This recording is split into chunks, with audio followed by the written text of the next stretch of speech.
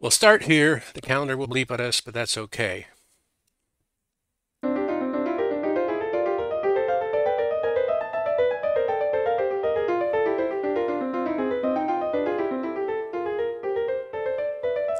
Alrighty.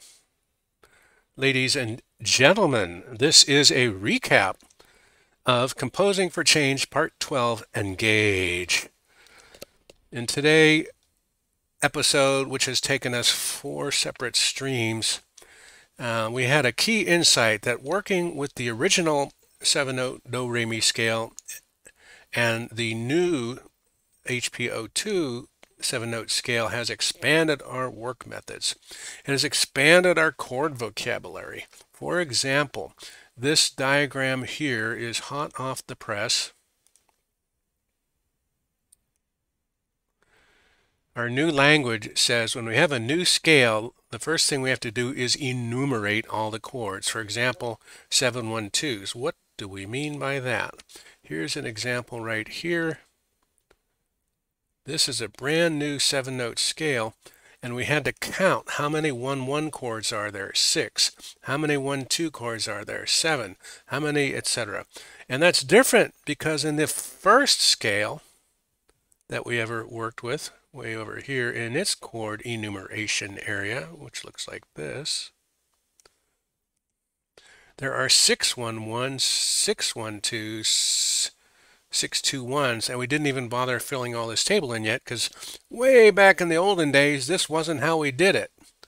But now in the new improved system, this is one of the first things we do, 6-7-7. So there's different numbers of chords.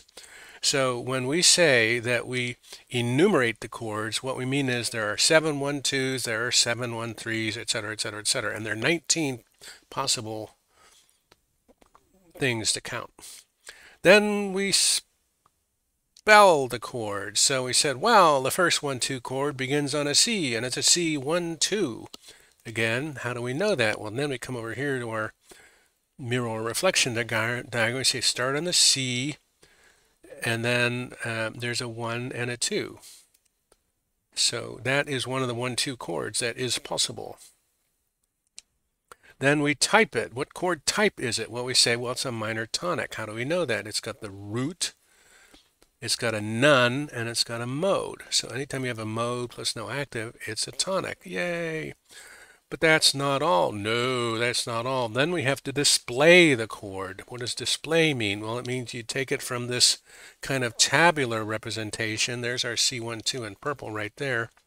And you display it way over here where it says C1-2 because reasons. Historically, this is how we figured chords out, but also reasons. Like, what is the reflection of a C1-2? It's an E2-1. So in our diagram, we now show an example. There's a little screen snippet shot. And then finally, we have what we call, God, I hate when you do that to me. We have scoring it. Now, what does scoring mean? It means now you got to take it and so you can play it. So after all that work that it took us to get from way up here in the chord enumeration area, which is pure spreadsheet there, that one right there, C1-2, we get to where we can just play it and verify that that is, a C, D flat, E flat. Just like it says down here, C, D flat, E flat. So anyway, that is our kind of updated chord vocabulary system. And so we really spent the bulk of this part, which we called engage, was just to get engaged and flesh out this diagram here, because to be honest, the key milestone so far is that we got all 120 chords spelled and typed. But we've only got a minor handful in the display area, and we have a minor handful actually added here where it says added a sheet. So we've got about 40 some out of 120 on this side, and even less than that. Nevertheless, in having worked out this template, now we have a place for all this stuff to get put in. down here, we're ready to go. Ready to go. So that was a major accomplishment. So we made the vocabulary concept diagram, we continued the reference sheet, and we continued our chord sort variations. What are those? Well, one of the main drivers for finishing HPO2, Heptatonic 2, was because we really want to compose in it. And this is, we have one composition called Darkness 1, and this one is called Listening, or probably going to be called Listening 1. It should be called Listening 1. And this is what it sounds like so far. And we're going to play what it sounds like so far, and that'll take us home. So here we go.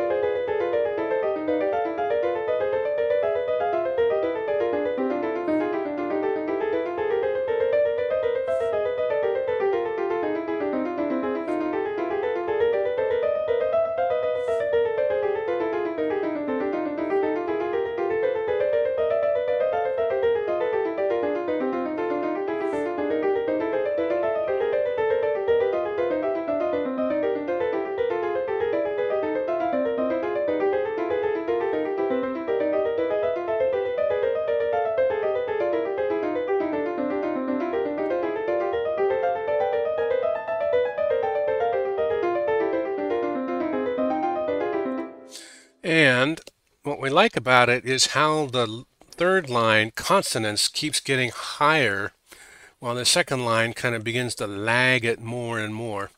And frankly, we like the beginning and we kind of like the end, and the middle needs to be tuned. So we'll just play the part we like again, which is, where is it? It's this part where the 5/5s come into play at the bottom.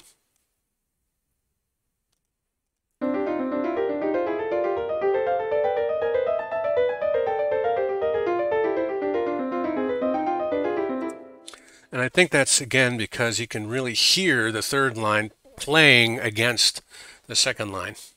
So our ideas for next time are to